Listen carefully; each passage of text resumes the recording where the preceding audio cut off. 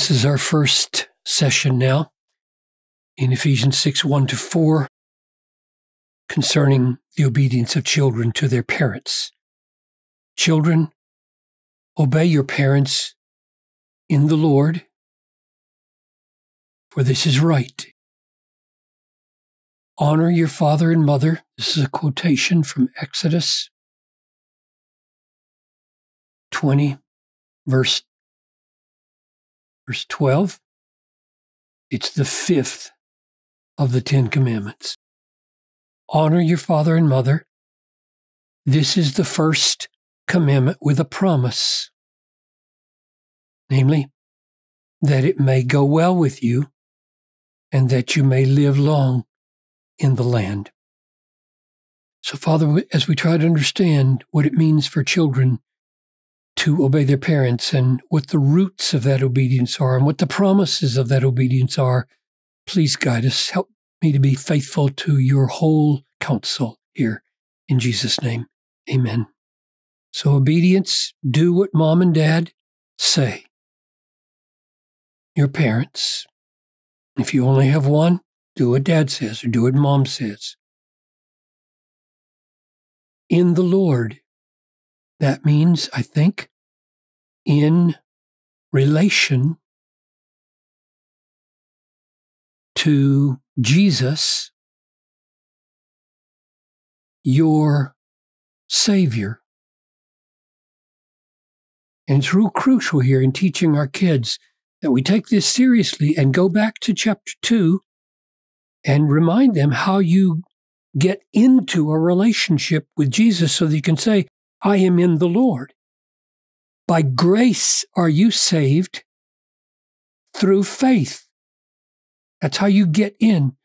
And this is not your own doing. It is the gift of God, not a result of works, so that no one may boast, for we are his workmanship created in Christ Jesus. So in the Lord is what we're talking about. And you're created in the Lord.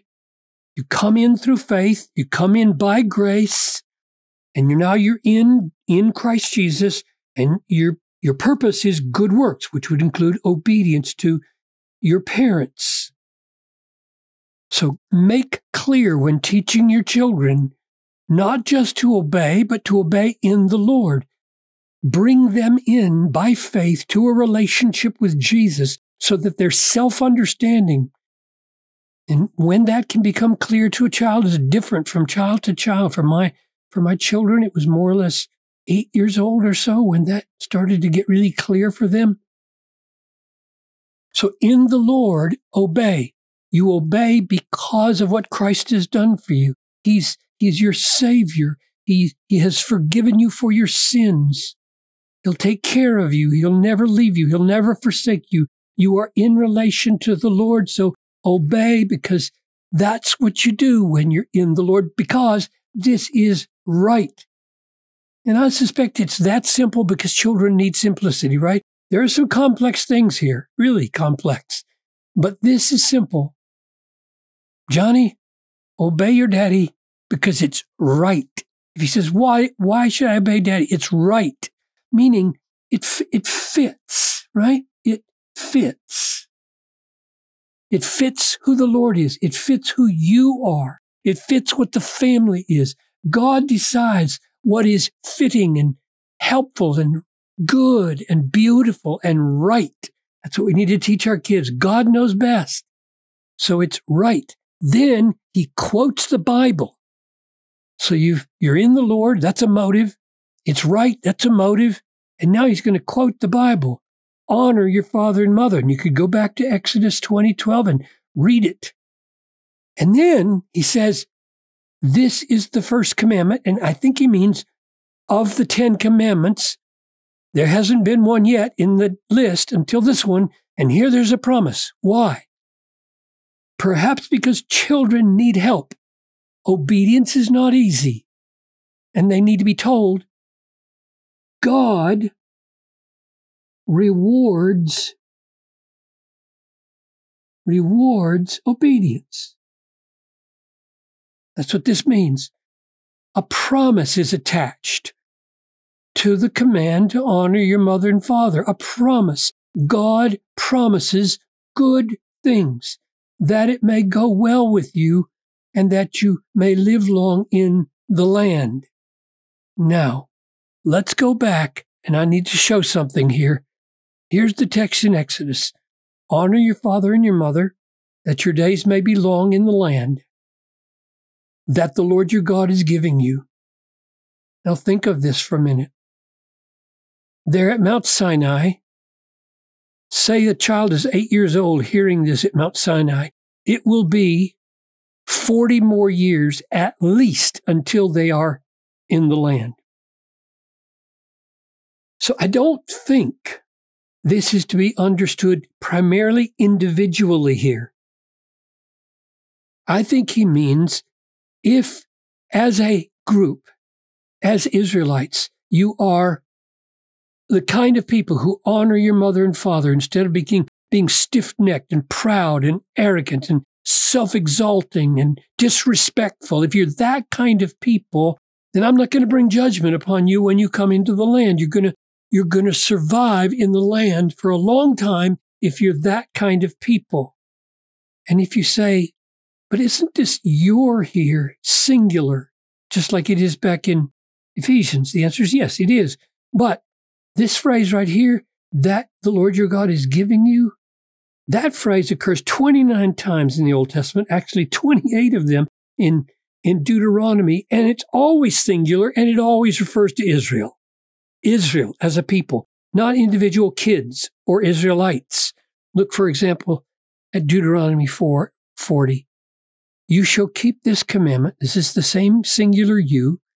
You shall keep his statutes and his commandments, which I command you today, that it may go well with you, that and with your children. So this you here is all of Israel with their children after you, and that you may prolong your days, same as promised in Exodus 12, in the land which the Lord your God is giving you, that the Lord your God is giving you. That's the exact same phrase, and this your is singular there, masculine, and referring to all of Israel. And so the promise, which looks like it's made particularly to children here in 2012, is actually made to the people of Israel.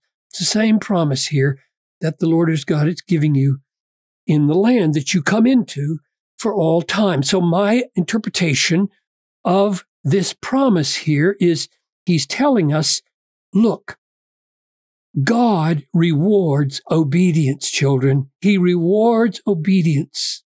There's a promise attached to this. He inserts a promise in the law for the first time just to encourage you children.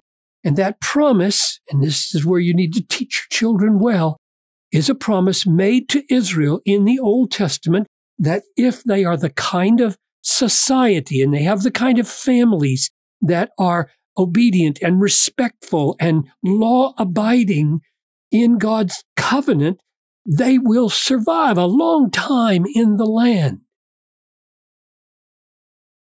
Now, let me sum that up by putting four statements down here.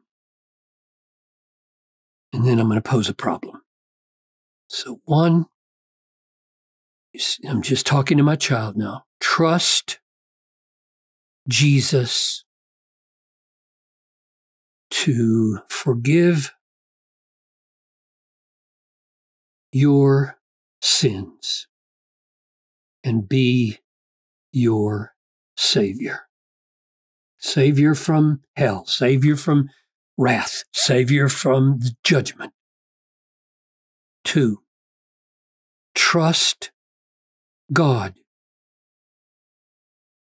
that He always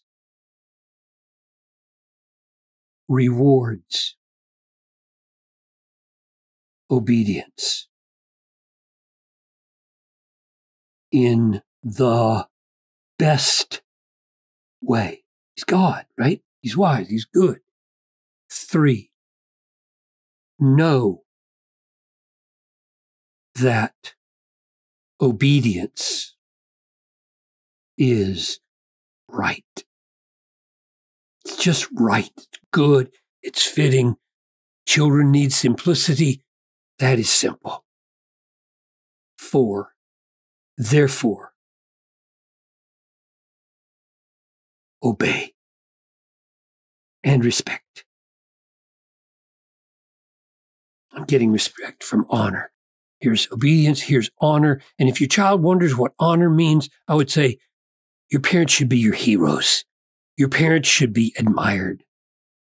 Therefore, obey and respect your parents. That's my summary now of this teaching for children. Starts with trust for Jesus because of in the Lord.